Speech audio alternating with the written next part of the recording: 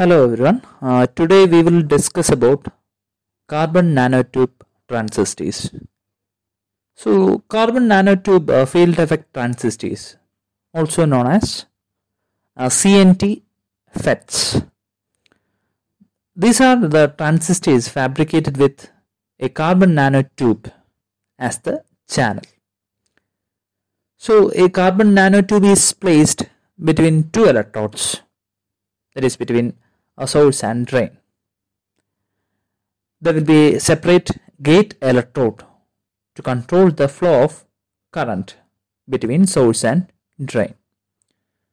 The typical metals used to form the source and drain, they are tin, nickel, aluminum and gold. A single layer of carbon sheet in graphite is known as graphene, and carbon nanotubes are graphene strips. They are rolled up into hollow columns or tubes, and the nanotubes are formed by wrapping a single graphene sheet into itself or onto a cylindrical shape is referred to as single-walled carbon nanotubes or SWCNT. Then if there are many sheets, many concentric tubes, then it is called as multi-walled carbon nanotubes.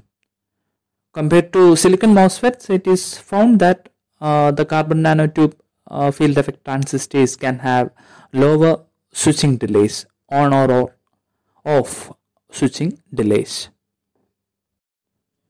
Next, the advantages of CNT FETs.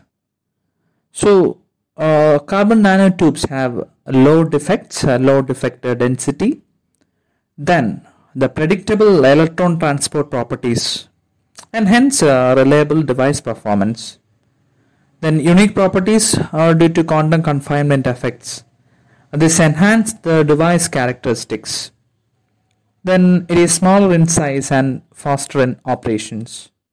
So many of the problems associated with conventional devices may be solved through this carbon nanotube FETs.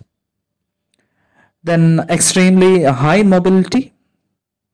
Then the single-walled carbon nanotubes, they are generally used in logic circuits. So there will be high gain, large on-off ratio, and it is stable at room temperature. These are the main advantages of carbon nanotube FETs.